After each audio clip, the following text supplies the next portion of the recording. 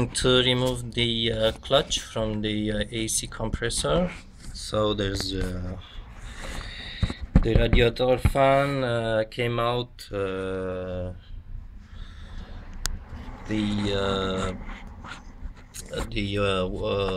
power steering pulley came out, the alternator came out, and now it's compressor there. So there is a tool available, but I just built myself from a thick plate, metal plate, 3 screws. I think it's M5 or 25, and they are screwed in there, and there's a center bolt that I kept in there. You don't see it, it's the pulley bolt in the middle. And as you can see, I'm pretty advanced. There's already a good gap. This is the gap from the clutch. It means the clutch is coming out. I already turn it a little bit, the screws. You will see the popping sound when the pulley is moving out. I'll try to film it. Go ahead. You hear that? Again, it takes some time to screw the whatever I have, screws or bolts, but I expect it shortly to pop out the pulley. So it's not so hard, but it takes a little bit time.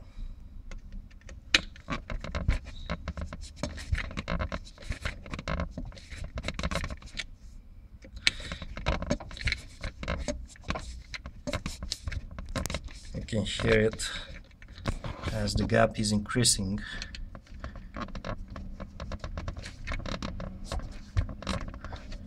I think maybe it's done. And also you may try to pry on this with a screwdriver, not too much, just a little bit to help, but probably it's more or less done.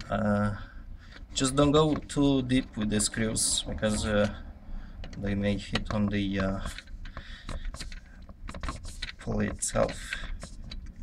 Now the clutch plate is removed, and now depends what you need to do. You either need to reduce the gap to the clutch plate. You don't need to do anything further. But if you need to remove and replace the bearing from the pulley, actually the bearing goes bad pretty much at the same time as the gap goes bad, gap of the plate, clutch plate. So probably you just take the moment and replace the bearing when you replace the shims to get the proper gap.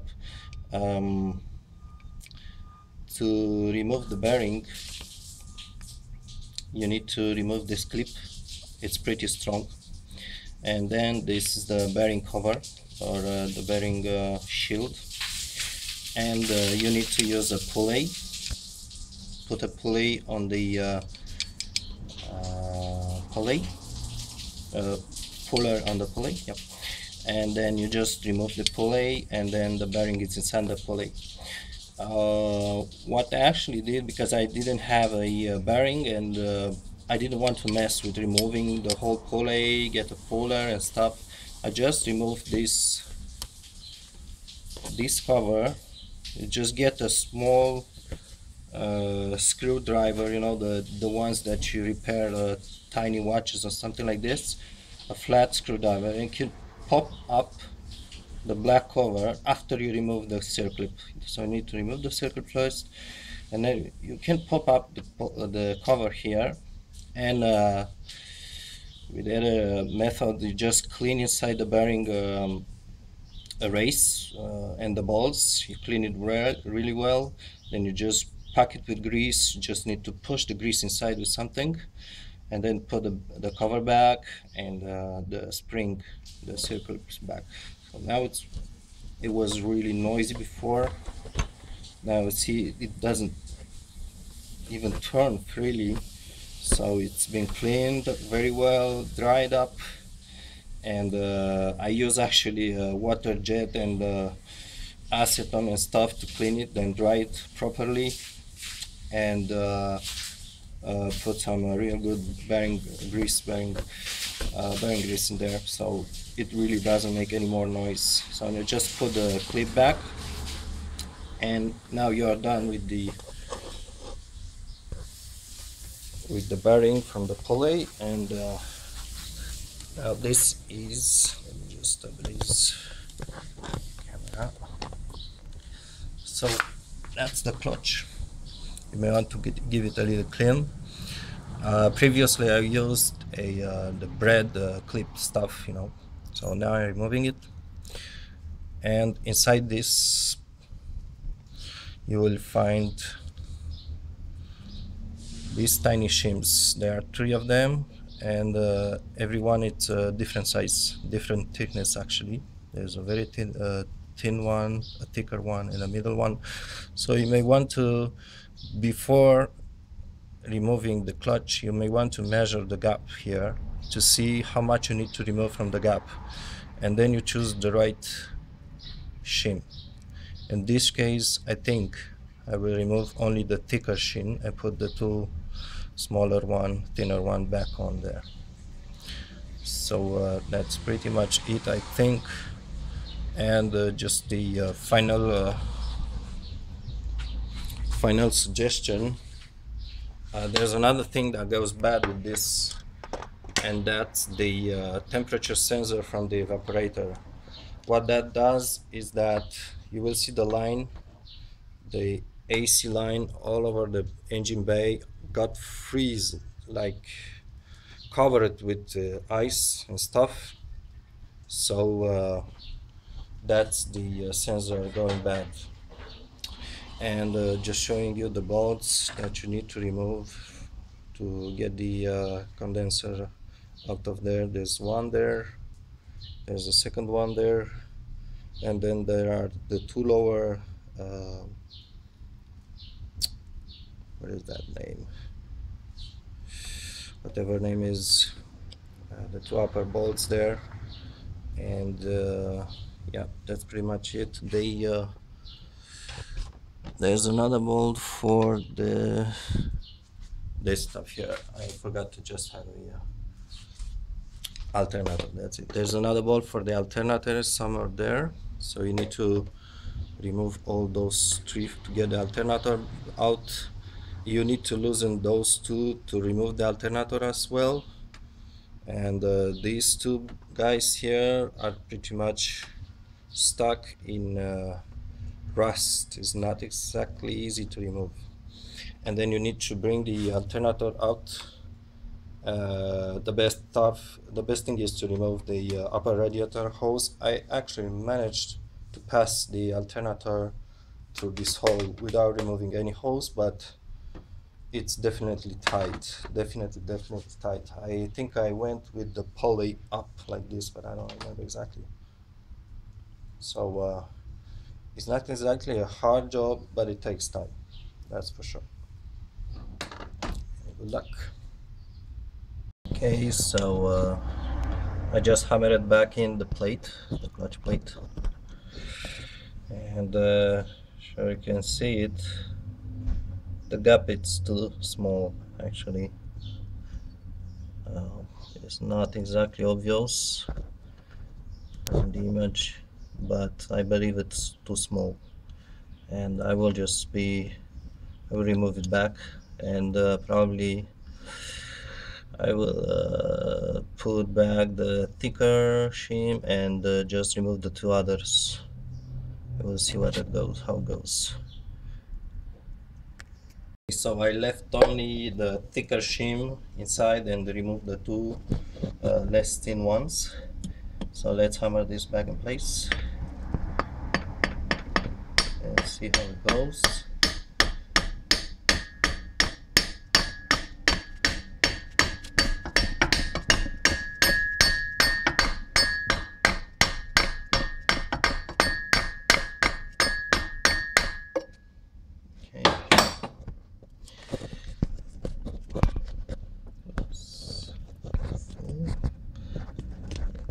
This makes more sense to me. The gap that's in there. You may want to measure this. I I don't have the exact numbers, just know by feeling, and it sounds good for me. But each case is different, so you may want to check which shims you want to remove. And I had quite a hard time removing the clutch for the second time. I think it's because I put grease on the place where the clutch slides in. Perhaps is a better idea not to put grease on it. Good. This is how I got the alternator. Well, you can either remove it, put it back without disconnecting any hose, either power steering or radiator coolant. So it's rather tight, but it works. So you just see how far I push the pump, and then I go this way. The support, the bracket here goes like that. The pulley, it's upwards past the bracket. Press a little bit on the coolant hose here. Careful not to break it. And it goes. Not much more than that, and it got in there. Now just I guess you fit it with the bracket in the right position. It should be more like that. Just like this, I think.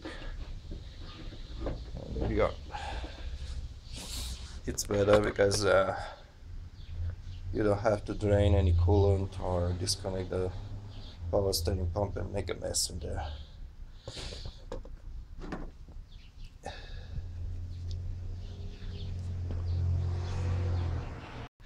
And in order to remove the alternator, you first need to remove the bolts, 1, 2, third one, and also you will need to loosen the 2 bolts down below that connect the compressor, the AC compressor. Just loosen them, but careful, because you see the bolts are really long and the lower one are really rusted and stuck there. Just loosen the 2 bolts there, and only then you will be able to slide upwards the alternator, because the alternator gets into a groove, some sort of a groove here. You see this space here, the bracket of the alternator goes in there like that, much like such, and you need to loosen the 2 lower bolts on the AC compressor in order to lift upwards the alternator. Otherwise it won't lift upwards. You just loosen those 2 lower bolts, and then you will be able to move upwards the alternator and remove it from its place. So using a puller, it's a two-arm puller, basic stuff, about for 20 bucks. As you can see, probably the space is pretty tight in here. I lifted up a little bit the compressor, but yeah, I just have enough place. I removed also my housing for the CRM, and so at this point, don't remember, this guy goes, that's the pulley with the bearing inside, still the old one, so I got this circlip there. Don't forget to remove it. And yeah, so I grabbed the pulley. It's kind of tight in there, but yeah, you can still work around how to handle this. So I did grab the pulley on the lip like that.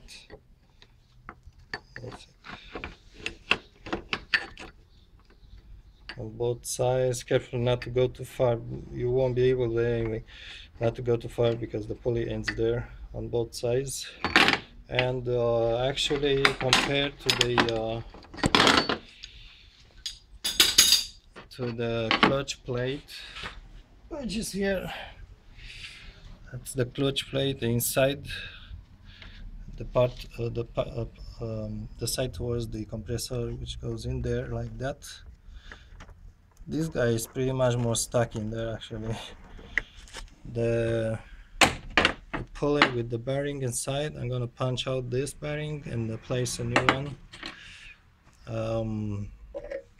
This was pretty much not so tight in there, so I got it. I believe you may even be able to punch it out with a small hammer instead of a puller, but you never know, difference from car to car, right? So it's not too bad of a job. Okay, so the bearing from the pulley, remember this guy went like there, and it was pretty hard to remove. I punch it, this is piping, so I punch in there, but no way with a hammer, rather with this. It's a pretty big stone, right? So I've tried once gently, no, didn't work, and then I was more convincing and get the sucker out of there. And the reason, you can see there's rust, so that's why it's very possibly a little bit stuck in there. So be convincing. Because the clutch is so hard to remove, and you may want to remove it more than once when you adjust the shim gap. So just sand it like this portion, the first portion of the inner circle here. You don't need it to be so tight, just remove a little bit. Only one thing is, just don't remove too much so it doesn't wobble, but as long as secure there without wobbling, it's fine. A few words about the bearing. When you will have to put the bearing inside the pulley, and then the pulley with the bearing inside the shaft of the compressor. So when you put first the bearing, you'll be pushing back into the pulley. So put it on the pulley and kick on the sides, never kick on the inner race, right? Kick on the sides a few times on one side, a few times the other side.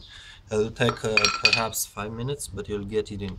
And then you get the pulley with the bearing, and you want to press it back into the shaft of the compressor, right? So the shaft will be sliding against the inner race. So again, you want to, instead of tapping on the pulley itself, you want to tap on the inner race, so you don't create shear force between the two races, because the bearing actually is not meant to resist side forces like this. Always the bearings resist only perpendicular forces like that, so no side forces. So when you press the pulley with the bearing inside back onto the shaft, compressor shaft, try to kick only on this place. It's not easy, maybe you need to find an adapter or something. Don't at any point don't crush the seal, so try to kick only there. I should strongly suggest not kicking on the pulley surface. That's one thing. The other thing, removing the clutch, I think it's the hardest part of it, because it's pretty stuck in there. I suggested to just grind a little bit inside so it gets easier, but even then, to fabricate, if you need to fabricate this plate, get a stronger metal. Mine, it's bent, and you don't want to guess the three holes on the metal plate. Try with a plastic plate first. Get the bolts right on the plastic plate, then put the plastic plate on a metal plate, and get your holes on the metal plate at that point. And for the screws, you absolutely need stainless steel screws, because they are more strong metal. There's a lot of force on them. Try not to use screws, actually. Try to put bolts. I don't know the size, probably I put it in the description. Get bolts instead of screws. A screwdriver is really hard to fit in there, and you see the results. So a hex head will be 10 times easier to work with. Get some longer screws. These are really tiny, just happened to hand of my garage, probably at least 1 inch long screws. And that's not the good one. Let's see if I got it. You will need to work, as you You can see actually the metal plate is pressing against the center bolt of the clutch. You won't be able to use the original center bolt because it's too short, so I used this, but I suggest getting a longer one, maybe 1.5 inch, and you have to screw it in the center. The plate will press against this one, guys, so get a strong stainless steel bolt. And you may have to play a little bit with tightening and untightening him, depends how the plate the clutch plate is removed or not. And there was one last thing. Okay, yeah, well, at the end you will have the 3 screws in this plate, right? It seems like the clutch is coming out. Well, don't pull on it, remove first your plate, and then don't forget to unscrew this one guy in the center, right? Then you get to remove the plate, the clutch plate. If later on you need to readjust the shims, so let's say you put the shims, the wrong shims back in place, you need to reduce or increase the gap. Actually, you don't need to do anything, just remove the serpentine belt, free the belt, get it out from there, remove the bolts to the compressor, the 2 upper 2 lower bolts, and then you can toss the compressor backwards to the left side of the car. I put a small piece of wood to support it, and you have right away access to remove the bolt and pull up the the clutch plate again. So it's pretty easy, you don't have to remove anything else. The pump, power steering pump is in place, alternator is in place, everything is in place, just the serpentine belt is off. The space is tight, so you won't be able to use a screwdriver. So in this case I have M5 bolts with hex head, so I'm putting actually a 5 on 16 socket, imperial socket, and well, the clutch is coming out pretty easily because I did grind a little bit inside before placing back, and but even though you will take time because you don't have really much place to turn the ratchet actually, so you go very little by little, but I prefer much instead of removing all the hardware above the compressor. Okay, so 2 minutes later the clutch plate it's pulling out pretty. I think it's already loose. I just need to remove the bolts and remove the center bolt. Just to mention, this is not the way you will be removing the pulley itself, because you cannot place a pulley in there. If you want to kick it sideways, but the space is not enough to bring a hammer there, and I don't suggest you kick it out. So you probably need to remove all the hardware above if you want to get to the pulley itself. The hardest part actually is to get the bolts back in place, get the compressor back in its bracket, and start the bolts. It's funny because you can't see the holes where the bolts go through, but just try again. Try to align the pulleys and see how it goes. These are the long bolts. There's well, actually there's 4 of them on the compressor, and the alternator is sharing 2 of these. There's another one on the side of the alternator, the 3rd one. These are M8 bolts. As you can see, this one, it's about 5-inch long. The one on the side of alternator is about 3-inch long. Interestingly, the dealer doesn't sell them. And those are bolts from quite a few other brands, I think Ford and quite a few other brands from the alternator brackets, but you won't find them at the dealer unless you are much luckier than I was. But better order a few, 2 or 3 of them in advance from eBay if you can find them, or some online store, hardware store here in North America don't keep them. It's not a bad idea. I stretched one, I broke another one. The 2 lower one on the compressor are really rusted here on the shaft, and be very careful with them, because if you snap if you snap them closer to the engine block, it's not that bad, but if you snap it here, you won't be able to remove the compressor from there, and you are really stuck in there with the compressor in place. So careful, really careful. Mine were very rusted here. I was lucky not to snap them when removing them. So the two lower compressor, because of the, you know, all the mud and the salt and the stuff, what's lower in the engine, it gets more salt. So careful with them, and perhaps order in advance. If you feel like you forced on them, replace them right away. Don't take a chance to snap them in there. M8, again, it's an M8. For the clutch plate, you need 3 M5. Get the longest one. You can find those M5 in hardware stores. And the middle one to the clutch plate again, but the one you need to remove the clutch plate, you need the longer one than the one it's originally there. It's an M6, so get the longest one again. One of that M6 for the center bolt. Final thing.